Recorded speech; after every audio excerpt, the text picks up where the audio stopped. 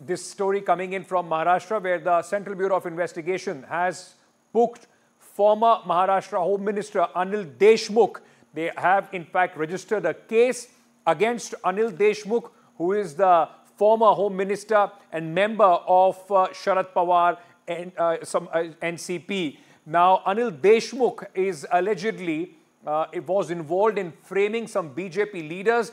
This is the investigation that the CBI is now going to carry out against Mr. Deshmukh, remember, who has been in the eye of the storm, had to spend some time in prison as well. Now, he's been booked by the CBI, and along with him, in fact, there have been few other people, including a special public prosecutor who has been booked by the CBI. And the charge is that there were some false cases against BJP leaders, which were in fact on the behest of Mr. Deshmukh, registered on the behest of Mr. Deshmukh, and that is what the CBI will now be investigating. Let me go across to my colleague Radhika, who's joining us with more details on this story. Radhika, just to put things in context at this moment, what are these cases? Who are the BJP leaders involved? And what is the scope of CBI's investigation?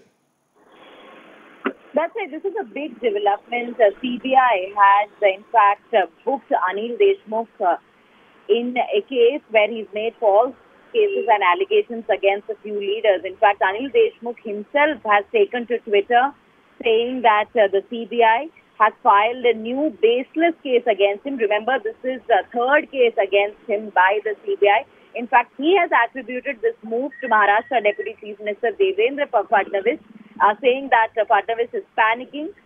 Deshmukh is, of course, facing a CBI case for alleged corruption and another registered by the Enforcement Directorate. He's refuted the new charges, labeling them as part of a larger conspiracy. He says this conspiracy has started as Fadnavis is panicked after seeing people's mandate. He says he's not scared by such threats and pressure.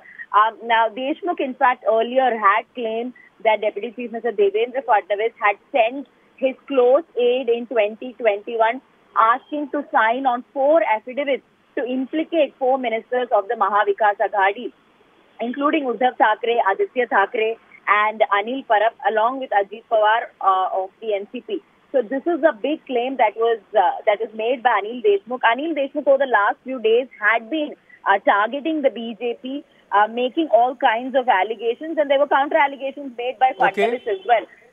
And therefore now at this point what we are hearing is that yes, a fresh case being registered against former Home Minister of Maharashtra, Anil Deshmukh. Right. Radhika, he belongs now to the Sharad Pawar NCP, and this development just before elections, it will have political ringtones as well, isn't it?